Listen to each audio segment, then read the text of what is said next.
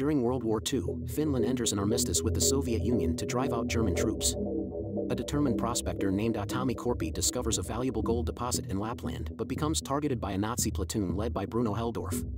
Atami fights back, eliminating the Nazis and embarking on a perilous journey. Evading the pursuing Nazis through minefields and traps, Atami's legendary status as the Immortal is revealed.